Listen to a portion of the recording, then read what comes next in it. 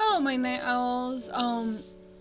I wanted to make a video about me. I had wrote fan fiction. Like, I had written them a long time ago. Like, some of them are fan fictions of animes that I watched, and some are about YouTubers that I ship together. Yes, I ship YouTubers. I have two stories that I started but didn't finish. But the one that people read the most is I Can't Believe You're Real, which is a Maddie Mello one. It's from Death Note, Matt and Mello from Death Note. I wrote that. It says May 12, 2014 when I wrote that one. So I'm going to read it to you. Okay, the first chapter, I think there's only 2 pages in here. And the first one is Can't Believe You're Really Gone. Okay, Matt wakes up and rubs my eyes and sighs, remembering me and Mello had a fight, and as I look around the room to see it's empty, I shoot up, seeing all his stuff is gone. I trip as I get out of bed, and the blanket tingled around me. As I pick myself up off the floor, I feel the pain of the rug burn and the pain in my chest. Was he really gone? I look around the room and see nothing. All of his only mine, and I feel stinging in my eyes as tears well up. Mello!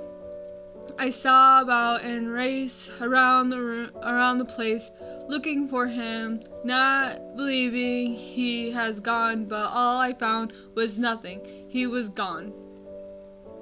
I fell to the floor and saw all I can feel now was the empty place in my chest that was left behind. He was gone, and I will never see him again. Mello's point of view. I didn't want to leave. I was forced to. His life was in danger, and all I wanted is to protect him with all I have. I'm sorry, Matt. I love you.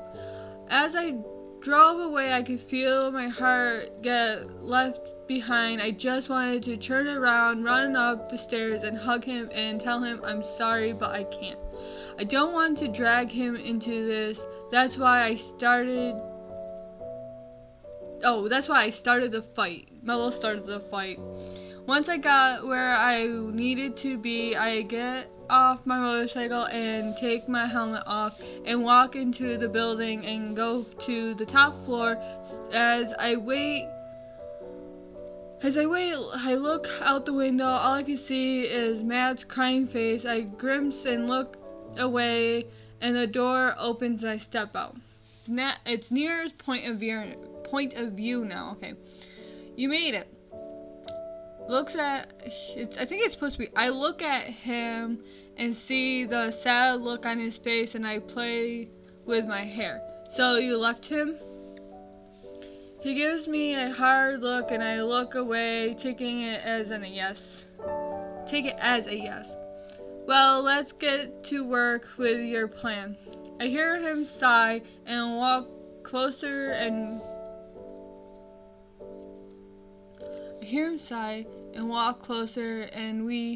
Mello drew out the plan, and once that was done, Mello went to put the plan into action. Right. Matt's point of view now. Here's Mello's motorcycle, looks out the window and sees him drive away, and I get dressed fast and run down and get in my car and drive fast to keep up. I find him and follow him to a place. I watch him go in and sit and wait for him to come out so I can ask him why he left. It seems like hours before he comes back out, but once he did, I was out of my car and walking over. When he sees me, I could see a glimpse of some thing, but before I could see what it was masked. He's good at doing that when he wants to push someone away, not me. Oh, not me. Please don't push me away. I grab him and kiss him forcefully, and he pushes me and I cry. Soon he stops and the kiss turns to a hot kiss. I can't help it but smile. Soon I'm pinned and I look at him breathless. Why? Mello's point of view. Seeing Matt makes my heart throb, and I mask my feelings, and he sees I'm trying to push him away. He knows me too well, and he kisses me forcefully. I push him away, but then he cries, and I can't help but give in, and soon the kiss turns into a hot kiss, and I have him pinned. I pull back and look at him. Both of us are out of breath, and I was taken off guard by his question. I don't want to drag you into this. I don't want you to get hurt. The look on his face took me off guard as well. What? Matt. Feels like laughing, but I don't. I love Mello, but I'm going to help you no matter. I love you, Mello, but I'm helping you no matter what. I kiss him, but before he could say no, and I look at him hard. I am Mello. Please don't stop me. The look on his face made me smile, and I knew he was done pushing me away. This is like from a long time ago, and I didn't really know how to write. I'm not that great of a writer either way, so a lot of this is like kind of hard to read. Mel, after we talked, me and him went to put the plan into action. I kidnapped Takeda, that lady that they were supposed to kidnap, and Matt takes her bodyguards on a high-speed chase. I had her stripped down and locked her in the back of the trailer and drive to a church. Matt feels my heart race as I drive fast. It was always exciting to drive fast. I love the speed. Smoking my cigarette, and I sit there looking around. I'm surrounded, but there's an opening. Wondering if I should take the opening and seize all the guys and wonder how many bodyguards that woman needs. Then I hear Mello's voice in my ear. Matt. His voice is faint, like he's having a hard time saying what he wants to say. Yes, Mello? I love you. He's panting and I feel my heart racing. I love you too, Mello. If I could take back the night. Mello? Tears up. I understand, Mello. Just rest. Mello's point of view tries to hold on so I can tell Matt what I want to tell him. All I could hear was, I understand, Mello. Just rest. All goes dark and tears fall from my eyes. So Mello is dead? That must have been a little confusing to the audience because they're like, wait, what's going on? Now that I reread it, I'm like, oh my god, they probably don't even understand what's going on. But I think they did understand, like, eventually that Mello passed away. Didn't realize that until now. Okay, Matt's point of view. Take a breath and get out of the car. Hey, come on, give me a break. Since when are the Japanese were allowed to carry around big guns? You got me. I was part of this whole kidnapping incident. It means you will have a lot of questions. I knew even saying all this I was going to die. You won't shoot. Before I got it out, guns were firing and I was hit. I don't know how many times. My body was numb. My life with Mello flashed before my eyes. The first time we kissed to the sex, even to now, and I fell onto my car and I take my last breath and everything goes dark. And I know soon I'll be with Mello again. It is hard to read, like, I realized how hard it is actually to read. There's another part, but I don't know how to get to it. Sugar crap. Afterlife. Afterlife. Male, aka Matt, Mayhal jumps onto him and I hear him grunt, and this is Matt's point of view. Okay, Mayhal jumps onto him and I hear him grunt as I land on him. Let's play! He smiles. Mello's point of view. I actually used their actual names instead of Matt and Mello. Their actual names is Male and Mayhal. Mayhal. I don't know how to say Mello's real name, but that's how I say it. Mayhal point of view. Looks at him and sighs. Okay, what do you want to play? Matt's point of view. Male's point of view. Hide and seek. Gets off him and he sits up. Mello grabs his goggles. Mello grabs Matt has goggles on his face, so he grabbed it and he pulled it and he snapped it back, and making him cry in pain. Mayhal, no hide and seek. Before he can complain, I kiss him deep and he's taken off and he nods in the kiss and he throws himself onto me, making me grunt. God, you're heavy. Male looks at him, cheeks pink. Shut up. Get off him. I get off him and walk away and I can hear him laugh, and I look back and stick my tongue out at him and turns and runs into Near and falls over. I look at him. Near found me and Mayhal and took us in when our parents didn't want us and named us. You okay, Male? Oh, this is Near's point of view. You okay, Male? Yeah, he says yes and gets up and he says he's sorry. It's okay, just watch where you're going. I am in my 60s. I found Male and Mayhal out on my porch 2 days apart. They're both 15 now, but they remind me so much of Matt and Mello. I would have called them Matt and Mello, but I wanted to give them their real names. Year 2020. Male. This is Male's point of view. Mayhal? Yes, Male. I miss Near. I wish he didn't have to get old and die. I know, I wish he didn't have to either. He hugged me and cried, and I hold him and tear up. I never really got along with him.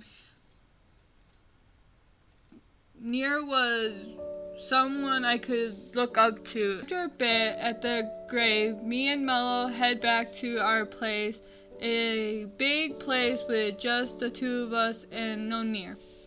The night we slept in Near's room in the bed, I didn't sleep, but Male was asleep. He cried himself to sleep, and I held him. I got off the bed and looked out the window. I seen a woman stumbling along. I run downstairs and out the door and over to her. You okay, miss?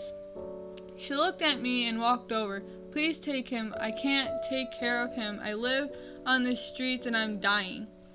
She hands me a baby and I take it. What's his name? Name him as you please, but please tell him when he's old enough. I never wanted to give him away and I love him. I will. She walks off, looking behind her as she goes. I could tell she was crying. I went back into the house and into the room. I sat on the bed and looked down at the baby and lays him on the bed, uncovering him, and I gasped. Male wakes up and stretch. Mayhal? I sits up and sees him looking down at something, and I crawl over. What are you looking? Sees the baby and gasps. Where did you get the baby from? Mayhal looks at me. A woman gave him to me because she couldn't take care of him. What's his name? Nate? His name is Nate. Like Near? Yes, he looks just like him. We both look at him and nod. Mayhel rocks Nate to sleep and wonders where Mel is and looks around for him and finds him in Near's room. What are you doing? Look, Mayhel. Looks at a picture he showed me and guessed. That's Mel.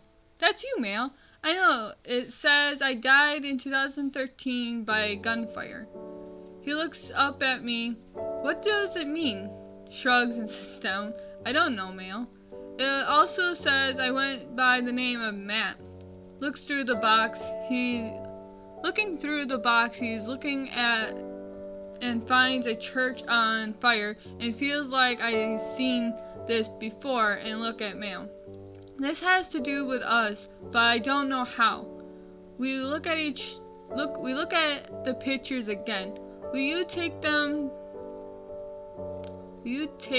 to work? Yeah, I will, and see who Mello and Matt are and if they're connected to us in some way. Mayhel gets home and finds Mel with Nate and walks over to him and sits next to him and holds his free hand. Mel, the guy in the picture is you. Oh, okay. What about the other newspaper article? Tells him everything that happened, how it happened, and how we died. Near made a video diary about it and about us and how we were reborn into a new life.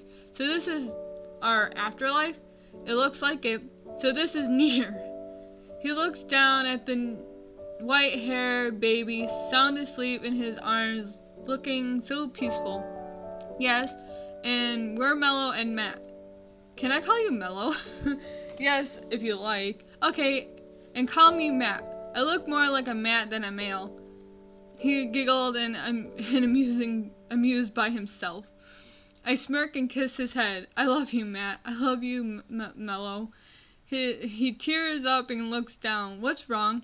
I felt like I knew you forever. Now I know I have. I hug him while doing so. Nate wakes up and cries, and we both jump and try to calm him down.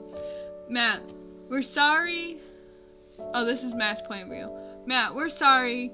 Nate, we didn't mean to wake you up. Please don't cry. Me and Mello got Nate to sleep, and we put him in his bed and sang sighs and sit back down next to Mel. I look at him and see him looking at me, and my cheeks go pink, and I look away. You know what we haven't done in a long time since Nate came? My face goes redder as I heard what he was saying, and I know what it is. We haven't had sex months since Nate came. Before I could even say anything, Mello was kissing at my neck, and I gasped. I don't think it's gonna go all sexual, but I know it. Oh, jeez. Not here. Nate's in the room.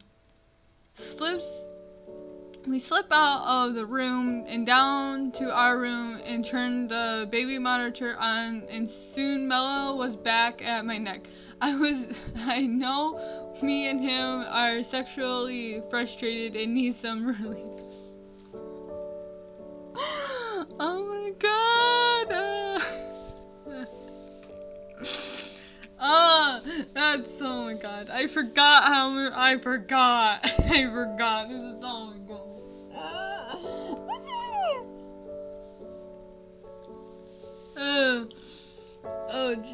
Oh jeez. Okay, where was I? Okay, Mello. I felt my body trembling with pleasure as he bit my neck and my body heats up. My body heats up. Soon I was on the bed. Mello tearing my clothes off, not taking them off, literally tearing them off, and I can't help but get turned on. He wants me so bad, and I want him just as bad. So we both were undressed, kissing heatedly. Oh, I can't. Oh, God. Oh, Mello, please. I can't. Oh, God. He looks at me, eyes dark with lust, and I moan and gasp, feeling him. Oh, God, it goes that. I can't. Oh, my God. Okay, so they practically have sex. I am not reading the rest of it. Oh, God. Oh, I can't read I can't. Oh, no. It's all sex stuff. I didn't realize how deep I went into it. I didn't think I did the sex stuff. I thought I was gonna do like, oh, they kiss since they started like taking each other's off, because I've done this before. Like I like pretty much like, oh, they started making out and they started taking out their clothes, but then I like skipped to the next day and then like, oh, you practically knew that they had sex. Just I didn't go into full out details with it. But this one I went into full detail and I totally forgot. Oh my God. Okay, so they're laying on the bed now, holding each other and snuggling each other. I love you, Mello. I love you too, Matt. I always will. I kiss his head and we both fall asleep. This is Matt talking, by the way. Hope you guys liked it. This is my first ever shared story, so please tell me what you think, even if it hurts my feelings. I can handle it. Oh my God, no. And I wrote some other ones, but this video is going on for a very long time, so I might do another one. Oh my God, this is I'm crying. I'm like legitly crying. It's fucking hilarious. Okay, so I have one by Dan and Phil that I made that I want to read you guys. And I got two other stories that I've been trying to write. It's one of Mark and Jack. And then